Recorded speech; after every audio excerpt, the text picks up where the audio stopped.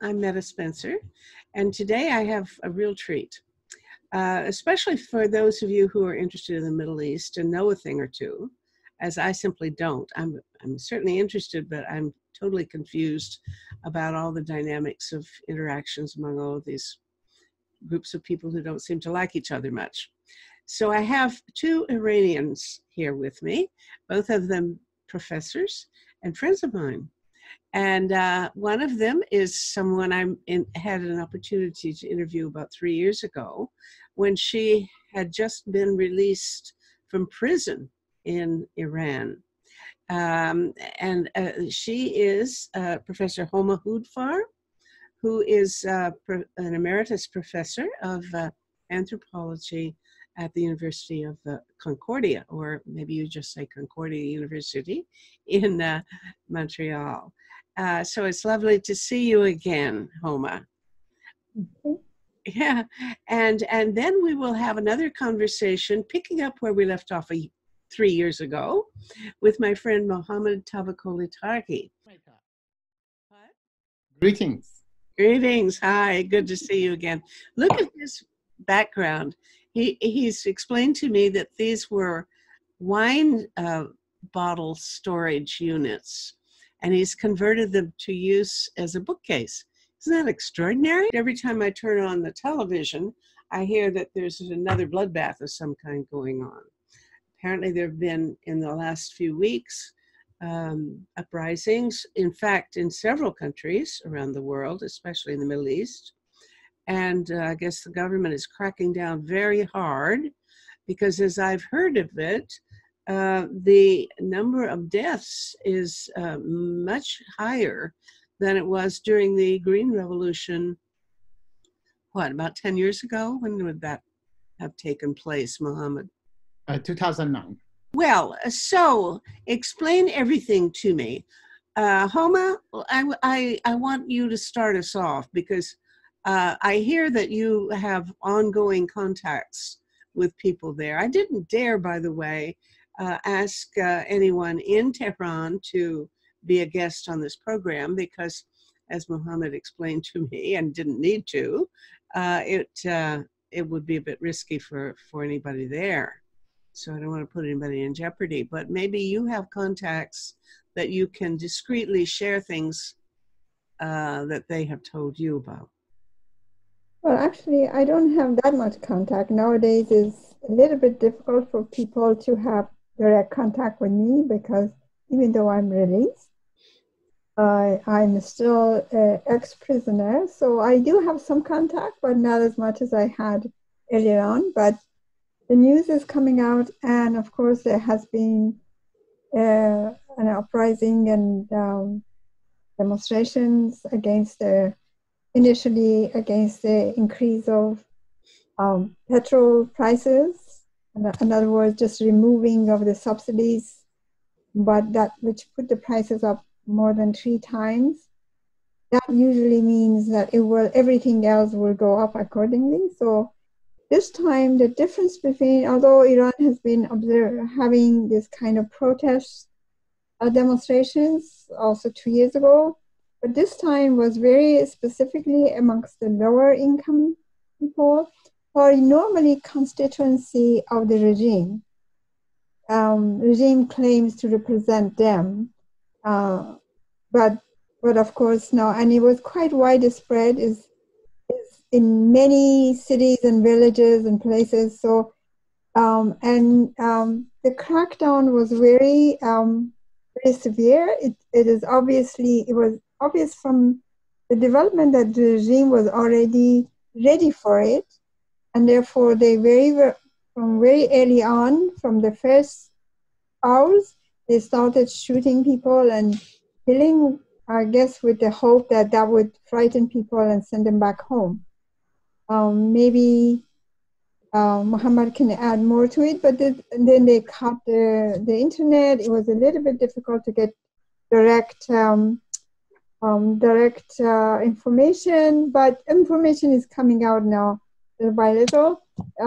We still don't know how many people have been killed. Certainly within at least documented there's more than 240, but many assume that it was much higher, maybe up to 1,000 people, because some of the people who have been, they haven't announced the number. And some people whom I know, that's directly from people I know that have been shot dead in this process, and the families had to sign that they had a heart attack. Otherwise, they wouldn't get permission to bury their dead. So that those kind of things are happening. Wait a minute, hold on. You can't bury a dead person? Why? Well, because in Iran, you need permission for everything, not just for publishing a book or writing an article, but you need a permission to bury your dead. That's absurd. That's ridiculous. What are they supposed to do? Leave them out on the street? Well, they wouldn't allow them to bury them in their proper places. But anyway, so they had to sign that they had a heart attack, and then they were permitted, and then they couldn't really have a big funeral. It had to be very quiet. So this is first-hand information. Lord. But the regime itself has announced maybe 7,000 people have been arrested. They haven't announced the complete list of where they are, because it's very widespread in many different cities and small towns and villages. So they say we haven't yet been able to gather all the information, which is just an excuse not to give the information. But so the arrests have been quite widespread. And amongst arrestees, apparently there are people, teenagers and young children as well. So, well, I'm very curious about what's behind it, because I always think of an uprising as representing a demand for a change of regime or something of that kind, or an ideological manifestation. But if you're just talking about the price of gasoline, is it gasoline that they're objecting to? Yes, it was a response. The uprising that started in the middle of November was a response to a withdrawal of subsidy to gasoline and increase the price for people who have been going through this really difficult economic situation. And the immediate response was,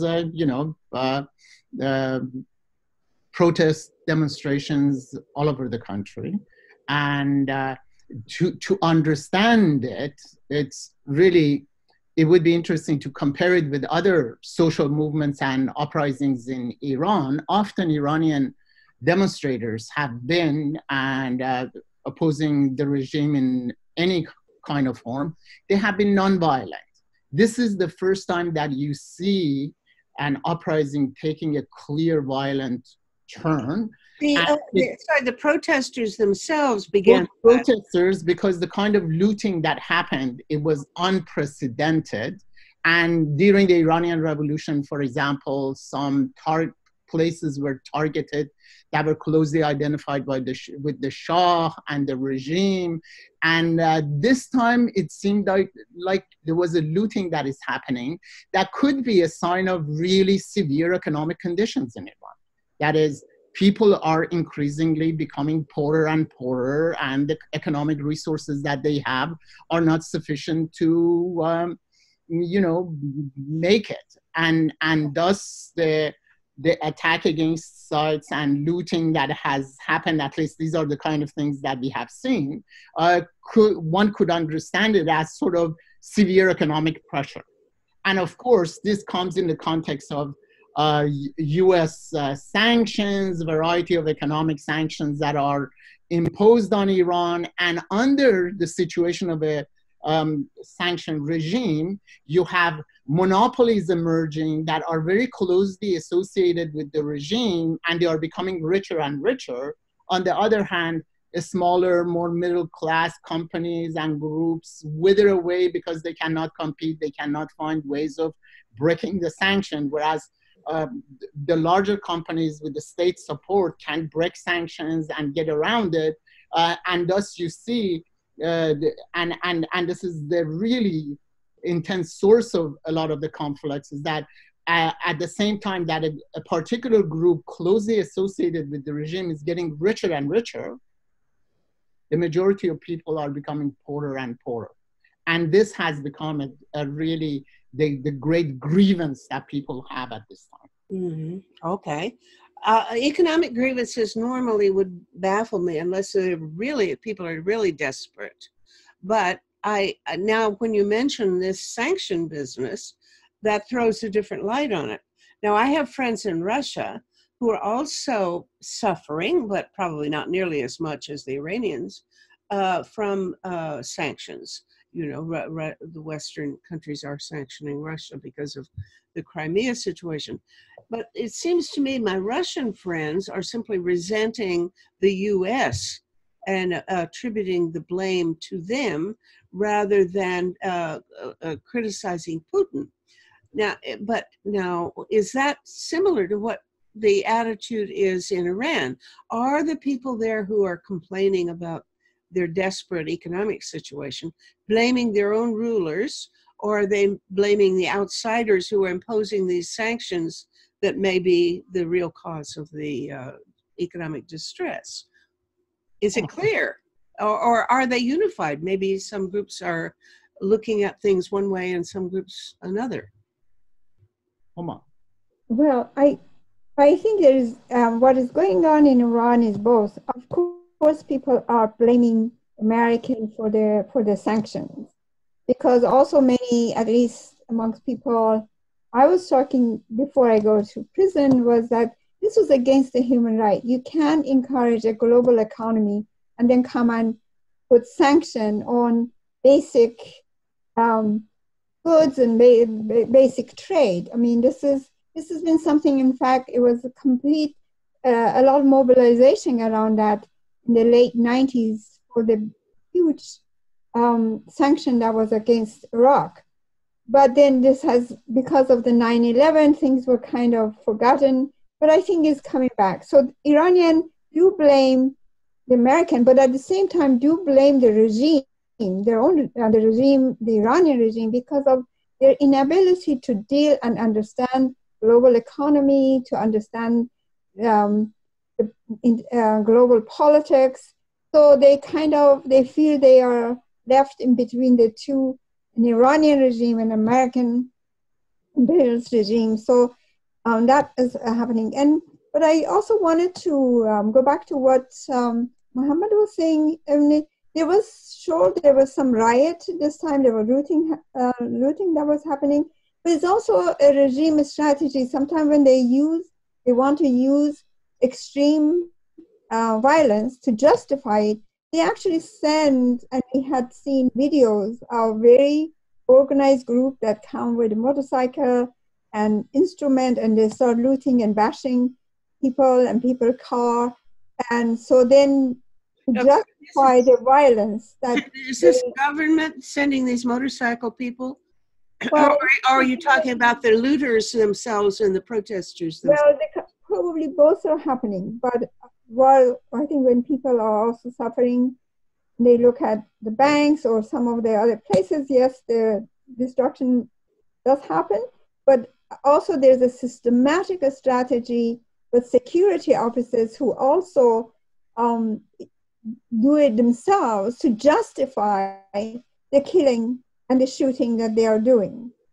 So it's not Agent provocateur. Is that the idea, that they're pretending to be? It's more of that. It's very systematic. It's not the first time they have done it. They have done it in 2009. They did it in December 2016 and January 2017. But definitely this time it was very systematic. They were very ready, and they did come in to do it. Because otherwise, how could you justify immediately when the demonstration starts shooting live? This makes a lot of sense, in a sense that there has been genuine economic grievances and adding the price of gasoline, which is fundamental to organization of life in urban Iran. When the price goes up there, the price of everything else goes up. And in a sense, it was very I was very puzzled that why did the state decide at this period of intense economic pressure on everyday Iranians, increase the price of oil? I mean, in a sense, it doesn't make much sense.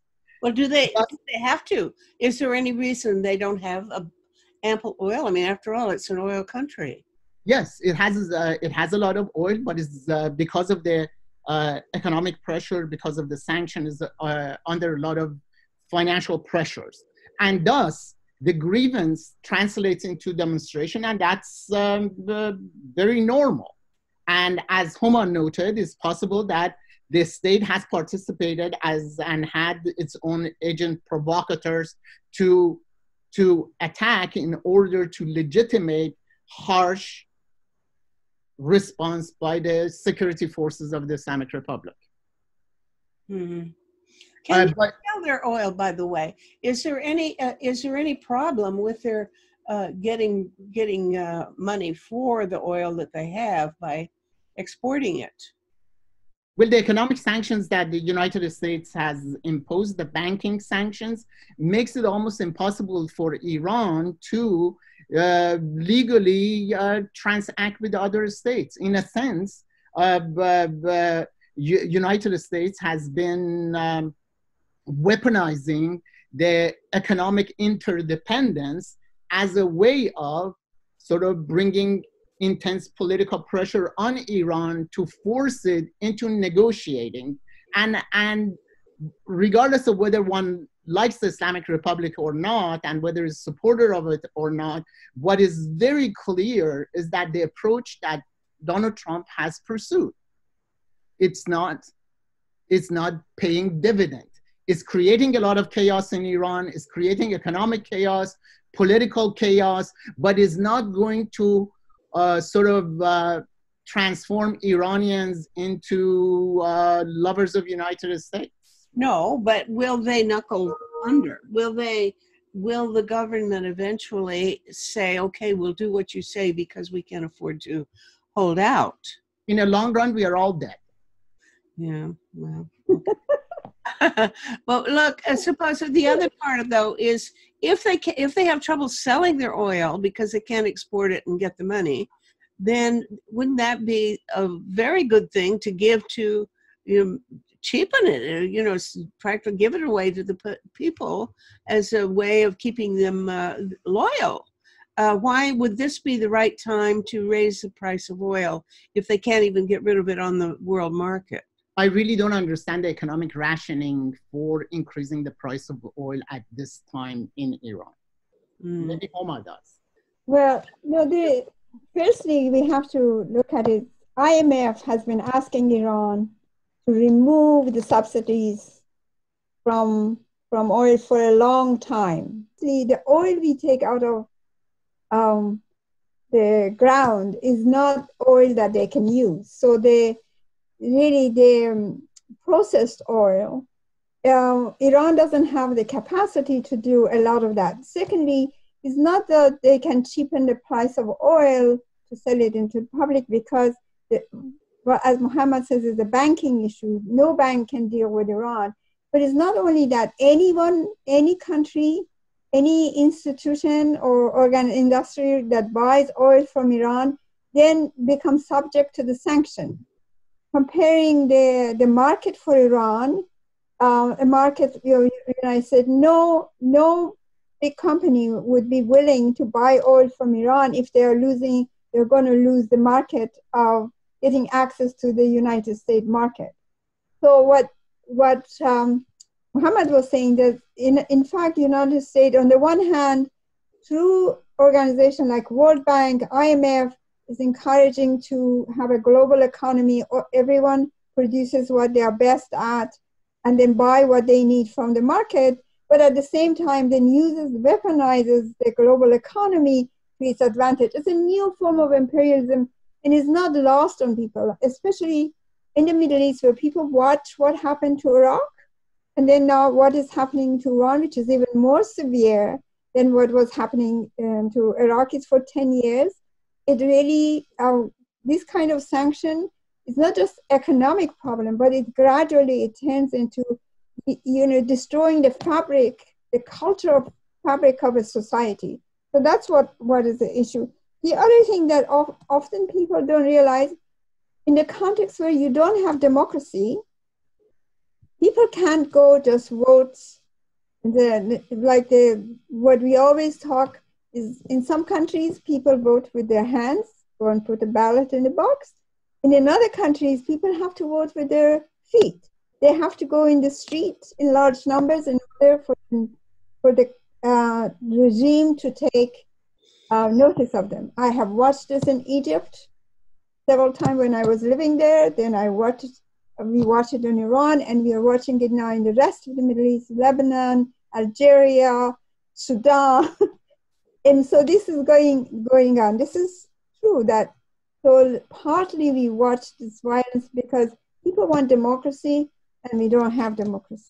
So those makes the situation complicated. In the context of Iran, also people came out for the price of oil, but then the demands, because the unhappiness with the situation is so much that the demand soon changed, the slogan changed and included many more things. And they want a regime change, they want democracy, they want many other issues.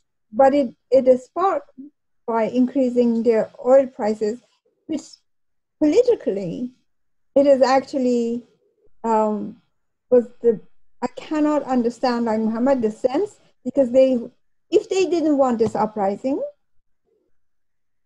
they should have known. I mean, unless they deliberately, there's some kind of a calculation that they were waiting for this, that they wanted to be an uprising and then suppress it and move on forward, especially since we have the election next month. I didn't know you had elections coming up. These are the powerful election. I mean, the main part of the government is going to be elected, or are these just peripheral? No, these are a presidential election, and presidential election usually also happens with local elections. So in Iran, we have the two elections together. I also have to say, what is interesting in the case of Iran is that although it's not a democracy, in the last 40 years, Iran has had more elections than any other country on earth. The last time when I was looking, which was 2 years ago. So Iran has the infrastructure for democracy, representative democracy, but it's just that then they disqualify people whom they don't like. The condition to be a candidate is that the regime accepts you. So basically, we have a show of democracy and the infrastructure for it, but not the substantive democracy. But we can have a whole conversation about the shortcomings of democracy, which are becoming extremely obvious to me, someone who's been the most devoted Democrat in the world. But my God, we just had the election in Britain, which is going to bring Brexit because of a real public opinion. We're just having the impeachment in the U.S., and certainly that's not going terribly well. Let me just note something that the last presidential election in Iran took place in 2017 that moved out Ahmadinejad and brought to power Rouhani, who was more liberal and was a promoter of international coexistence and negotiating with the United States. And in a sense, the Iranians had their Trump age ending in 2017. And it was at the same time that in the US, Donald Trump was elected and went against the nuclear agreement that Iran had signed with support of international organizations with the UN.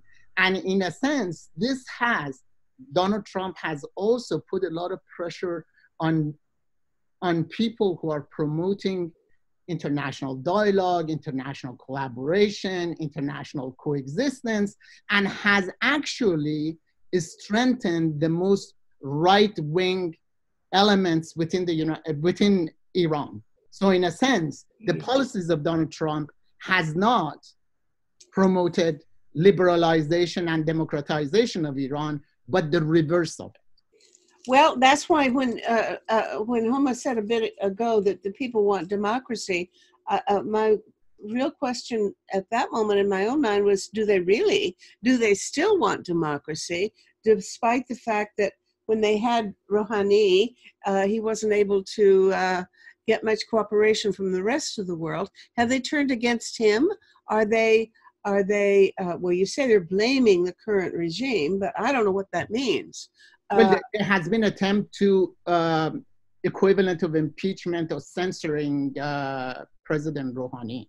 So there has been, the right-wingers in Iran have been organizing intensely against him, and they are also intensely have been organizing against the nuclear deal and say that Iran should never sign a nuclear agreement like Rouhani. Okay.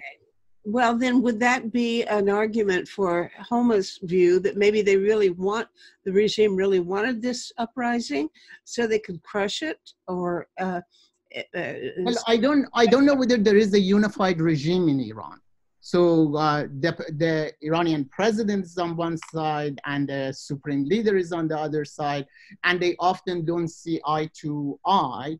And Iran is has a highly fractured kind of political institution that has really kept it alive.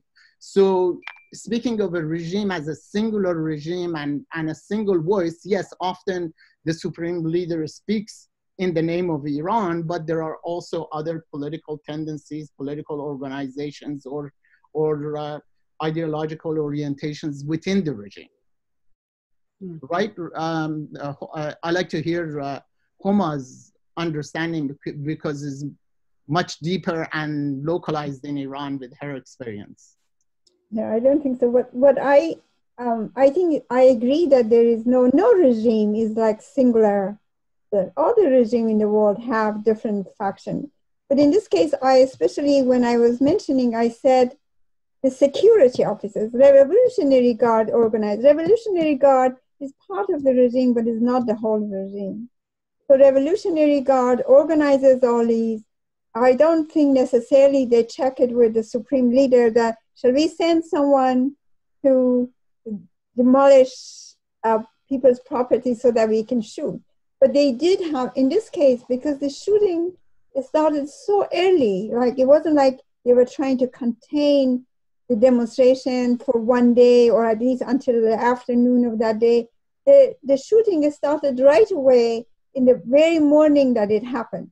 So that means they were expecting it, they were ready, and that it also happened, the shooting didn't just happen in Tehran or just in the major cities, it happened even in the smaller cities. So that means they did have the order to shoot from early on, probably from before people came to the street. So that to me says that most probably this was organized, of course, and planned. But of course, you know, when things are planned with one side, it never goes exactly according to what they want. You know, there are lots of unintended consequences in this occasion. But also I want to say that, yes, Rouhani have been put under pressure, but in many occasions, he tends to then support the regime rather than support the public. And so in some way, presently, if you read all the sites and all this, people feel they are betrayed because although he's not going to be re-elected anyway, he has finished his 8 years, he could have stood on the side of people, but he didn't. And that was also partly many people now think about not participating in the election. And one of this, at least one thread of argument is that if fewer people participate in election, the chances that Ahmadinejad, which is the ex-president, be re-elected, since they don't have many other options to put forward, but Ahmadinejad, the chances that Ahmadinejad or people like him be elected will be much more if the public doesn't participate in large number. Because when people participate in large number, they tend to vote for someone whom they feel is a little bit more democratic, like Rouhani versus Raisi last time. Like, they choose not the people who are part of the extreme regime. Or supreme leader supports it. Yes. Yeah. And so it is, in a way, politics in Iran is quite complicated. We have two systems of elected body of the elected government and non-elected regime. As Homa noted, the regime has been promoting itself at a certain level as a promoter of the oppressed and dispossessed. And what we see now is in these demonstrations, the very people that the regime identified with and had had them as their key supporters are now turning against the regime. And this could also explain why the response to it was so immediate and without any hesitation, they went to crush the uprising, because it's coming from the most oppressed, the poorest part of the population that have been historically supporters of the Islamic Republic. And okay, so there is a coherent point of view shared by the demonstrators, if I'm hearing you right. In other words, they are not the same people who led the Green Revolution. These are not the Iranian middle class. Sorry, the Green Revolution was middle class. Right? More middle class, and this is sort of much lower working class that have lost during the past decades of the Islamic Republic. Mm-hmm. Okay. And the class distinctions in Iran have become sharper and sharper. Whereas again, the Islamic Republic is, since the revolution, promised to create a more just economic kind of situation, it has actually created more economic injustice and class differences in Iran. Well, so what? I mean, every country I can think of nowadays has done the same thing. I don't know what that means. But you have, on one hand, in the case of Iran, one class that has become rich, extremely rich, and the Iranians, the majority, who cannot make it. In a sense, the poverty, extreme poverty, has been really noticeable in the past, particularly past few years. Well, I would assume that's the case. If people are rebelling over the price of gasoline, it must be that they're really feeling the pinch economically, although I don't know whether you could say that generally or not. I mean, after all, the yellow vest people in France are, wreaking havoc, and I don't know that they're really suffering. I mean, French, But it is question of the relative things. Firstly, in France, yes, the working class, they feel like there's more and more pressure on them. But of course, yes, they're not going to hungry and all this. But you see, like, if you walk in south of France, like 20 years ago when I would go there, you hardly ever saw any homeless. Last year when I was there, I was quite surprised. In a city like Montpellier and all this, you see people, homeless people everywhere. I mean, we see the same thing in Canada, in Toronto, in Montreal. Over the years, I have seen how the number of homeless people have increased substantially, not just a little bit, but substantially. So those are the situations. But in the context of Iran, when the rich get much richer, we don't have the welfare state the way that it is in Europe or even in US, even though they don't have the same kind of the welfare state. But in Iran, you only have your family network. If everyone is getting poorer and poorer, they cannot also support one another. And therefore, the situation there becomes much more crucial. On the other hand, the regime has been talking about at least, if not social justice, economic justice, is continuously talking about that they represent the oppressed and the poor, and yet their policy has actually made the poor poorer and the rich richer, and the gap between the rich and poor is increasing, while the kind of talk, the ideology that the regime presents is actually promoting that kind of a more egalitarian. So there's a contradiction between the regime's economic policy and what they are presenting as they stand for. So this additional point is that the class in Iran that is getting richer and richer is because they are recipients of governmental subsidies, free interest loans, and loans that are excused, whereas the lower classes, working classes, do not enjoy the kind of support that the state gives to the industrial or the large companies in Iran that are proxies of the state. They are independent, but they are serving as state proxies in international trade and industrial production. Well, it's always a mystery to me how there can be increase in inequality. That is to say, how rich people can keep getting richer when the rest of the society is under sanctions and unable to sell what they have internationally. And how do businesses, who's flourishing there, and how does anybody manage to flourish given the situation you've described? Well, there's a lot of corruption, but there's always, never is the question of who can get things. There's smuggling, there's lots of other ways that the rich will get rich. But even under the sanction, regime still has some money. But the question is, how would they distribute that money?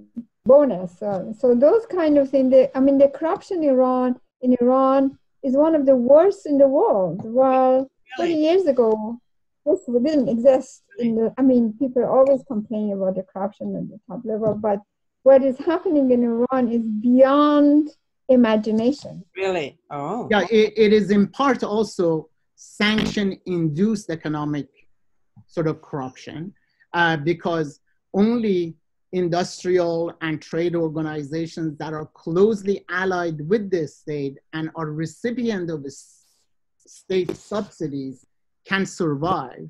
And thus companies, corporations receive funding from the state, but on the other hand, the workers lose their subsidies for gas, their subsidies for eggs, and a whole lot of everyday commodities. Mm. Okay. Tell me, if you will, about how the government of Iran is trying to influence things in other countries. What's the name of that outfit, that military, the outfit they maintain? Hezbollah. Hezbollah or... That's what I'm thinking of, Hezbollah. Okay, now, so they've got Hezbollah someplace, and they've got something going on in Iraq.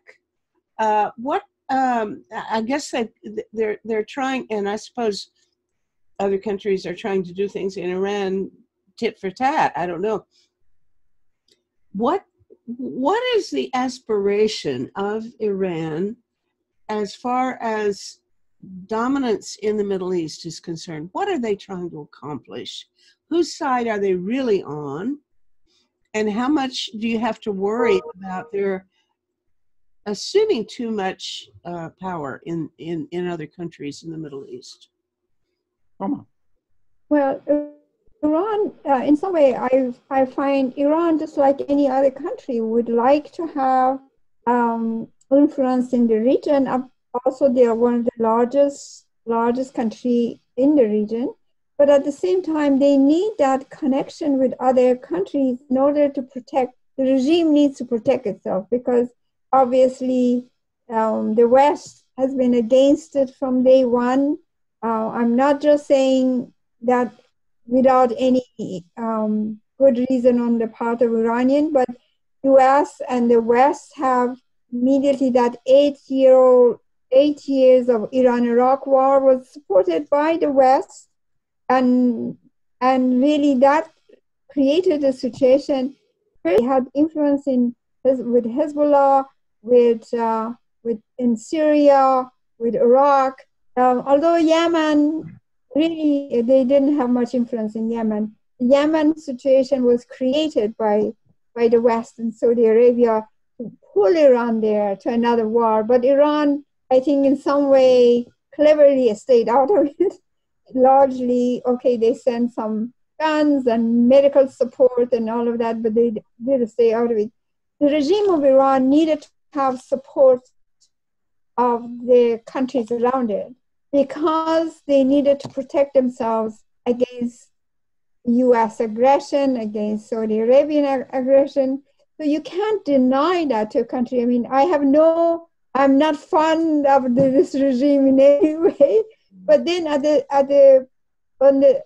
any regime, any country has the right to defend itself. And I think the way the West received the Iranian regime from the beginning of the war, things didn't go accordingly either to what the West had planned or what the Iranian had planned. But Iran learned that they need to have influence in Iraq, in Afghanistan, in Lebanon, and in Syria. And that is the way they protect themselves. If they didn't have these influences, who knows by now? Would an Israel attack? Would an US attack? I mean, after all, US has got all this gunship in the Gulf area. And if you put this in a larger historical context, Lebanon, Iraq, Libya, Syria, Yemen were prominent supporters of anti-Shah movement. These were the places where Iranian opposition often were welcomed in the pre-revolutionary period. And then in the post-revolutionary period, because of the US intervention and the kind of, the rise of Saudi Arabia as a military political force, these countries where Iran had anti-Shah, anti-regime sort of sources have transformed into supporters of the Iranian government. In a sense, there is a prehistory to the current alliance between Lebanon and Iran, Syria and Iran, and Iraq and Iran. As Homa noted, Iran had the long 8-year war with Iraq, but it's interesting that the US government that went there to democratize Iraq did not manage to have the kind of influence that Iran has today. For a long time, Iran was kept out of Syria as the Arab Spring moved into Syria. But again, Iran has much more influence in Syria than United States and Saudi Arabia. Why is Iran able to build these influences in the region is a question that has to be explored in the larger context of rivalries between Iran and Saudi Arabia, United States, Israel, and without that larger context, reducing it to only Iranian interventionism does not really offer a satisfactory explanation. Mm-hmm. Iran under the Shah was influencing Afghanistan, was influencing what was going on to the Gulf, but at that time, they basically carried on. They were they called themselves the policemen of the Gulf, but they represented the United States in the Middle East. Very much like Saudi Arabia does today. Mm-hmm. Yes. Yeah. So that's, I think the situation, you can't really understand the situation of Iranian politics without firstly putting it in historical context. It certainly is undemocratic. Certainly this regime is extremely ideological and backward looking, but there are also this other side that we have to have in mind. Okay, suppose you two were elected to be president and supreme leader. You can pick which role you'd like to have. Homa, I you want get to be the president.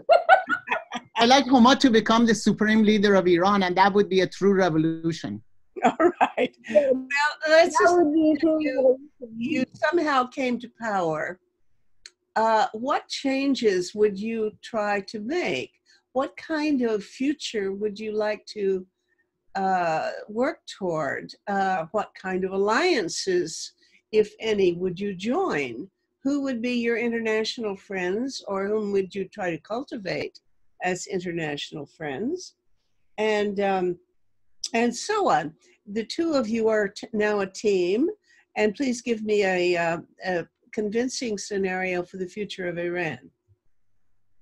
In 30 words or less. Let's go for the supreme lady. And whoever wins, I'll take you to dinner next time you're in town. I would, firstly, I think democracy is a demand for the public. But I also think I would go not for descriptive democracy, for a substantive democracy that represents with a right for minorities. I think it's very important. Often when we talk of democracy, people think of majority, 50+1. That's not my vision of democracy. So to me, substantive democracy definitely has very much room for views and protection of minorities. I would definitely, question of gender for me is of course central to my world vision. So gender equality and making sure that the legal system represents gender equality and represent international human rights there in all of our laws, but also ethics. Some of who I would cultivate, I definitely would want to see the non-aligned movement re-galvanized again. I would see my allies as like a Scandinavian country in the West, like Sweden, Norway, Finland. So the Scandinavian countries, to me, represent the best kind of society we have on earth presently. So, and also I think cultural context is important. Of course, I'm being an anthropologist. I think to respect cultures, but not to use that as a way of promoting discrimination in the name of culture. Everything you said would be a good goal for just about every country in the world. So I don't think you're going to find that Mohamad disagrees with very much. Are you on her team or not? Well, I must say, while I will view the Supreme Lady Homa Hoodfar as a great revolutionary development in Iran and in the region and worldwide, actually, but I would be hesitant to join any kind of political parties. But because I have a lot of academic work to do, but I offer some advice to my good colleague. First of all, I must say that after 40 years of the Islamic Republic, it is really time to loosen the grip on ideological conformity. Iran has been historically a multi-ethnic, multi-religious, or multi-confessional state, and it is important to begin to accommodate non-Muslim, non-Shi'i components of Iranian population, and in a sense to create some sort of popular state. One has under the leadership of our Supreme Lady, one has to really tap into people's differing agendas and different forms of identity, and thus the Iran that I like to see promoted would be a multi-confessional and multi-ethnic Iran. Okay. But then politically, I would not cave in to any kind of economic pressure by Donald Trump. I think The sanctions provide a great opportunity for what is historically referred to as import substitution. Iran can build a very strong economy without international competition, and thus I'm really baffled why Iran hasn't actually done that under these economic conditions. That it has been the best way to go, and while I think the connection with the West is very important, orienting toward Asia is much more important for Iran. Closer collaboration and friendship with its neighbors, Afghanistan, Turkey, Iraq, Persian Gulf states like Saudi Arabia, United Arab Emirates, all of these are important. Of course, the hostility between Iran and Saudi Arabia has a lot to do with the competition that the Islamic Republic has as the leader of a revolutionary Islam, and Saudi Arabia as custodian of conservative Islam.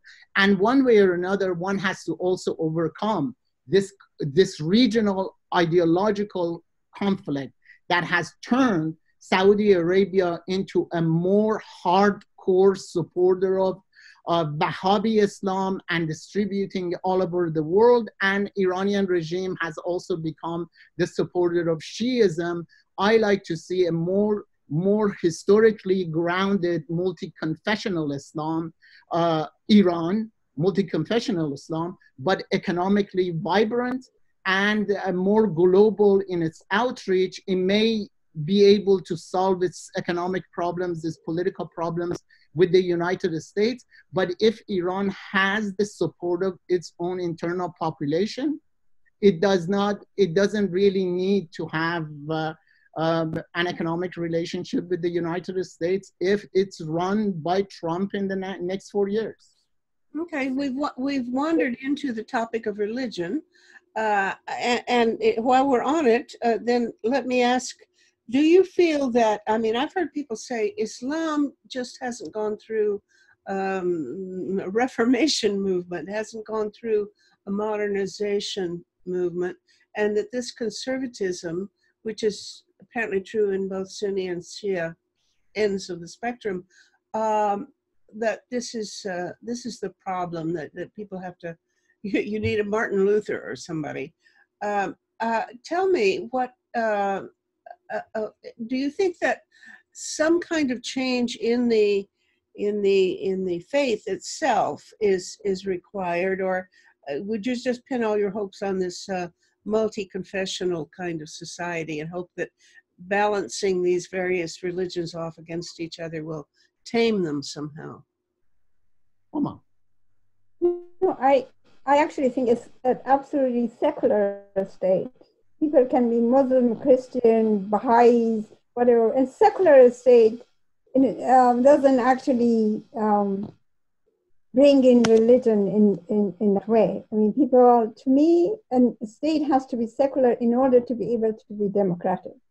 So, and I don't believe Islam is any better or any worse than any other religion. If you look at the history of Christianity, all the atrocities they went through, the killing and all of these things, it's very similar. You know, there are as many Islams as there are Muslims, because people understand their religion kind of differently. They may go through similar ritual, but each of those rituals being really different for them. Needing an Islamic reformation and attributing all the faults of the Muslim states, particularly Islamic Republic of Iran and Saudi Arabia, on Islam, I think is misguided in a sense.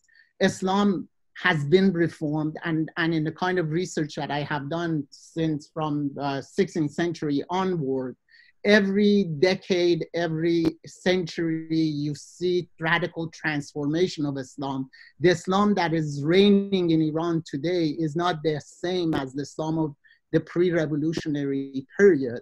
And I make a distinction between micro-Islam, Islam that people live with, that is tolerant and it's accepting of differences, particularly religious differences.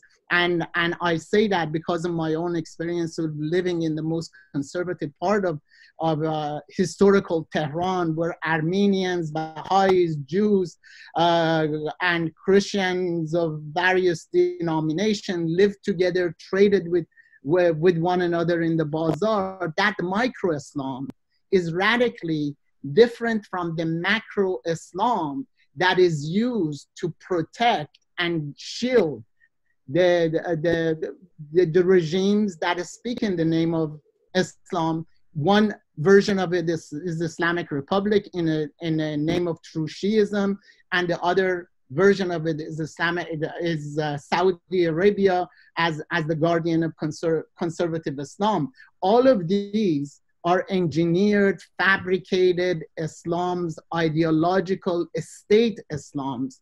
And the Islam that Muslims live in their everyday life, I think, is very democratic, is very reformed, and in everyday conduct, most Muslims, with the exception of these ideological Islams, are tolerant of religious differences, tolerant of political differences.